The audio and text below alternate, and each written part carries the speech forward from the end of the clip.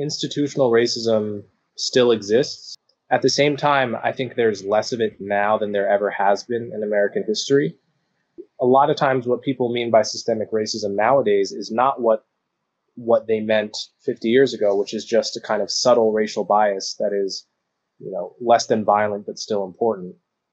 A lot of what people mean by it now is any kind of departure from statistical equality in terms of income, wealth, incarceration, and so forth.